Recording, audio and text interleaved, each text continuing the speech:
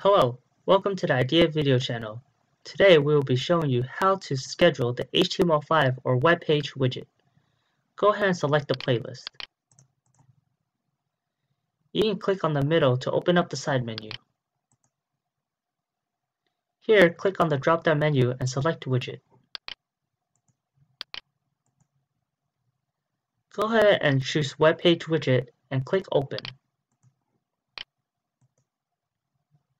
Here in the options menu, you can set the duration or how often the web page will refresh. And under the URL, you can go ahead and type in the URL that you would like to display.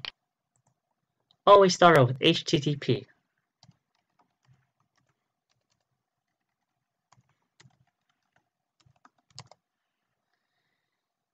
For URLs, some secure websites or HTTPS or web pages that work with iframes might not work.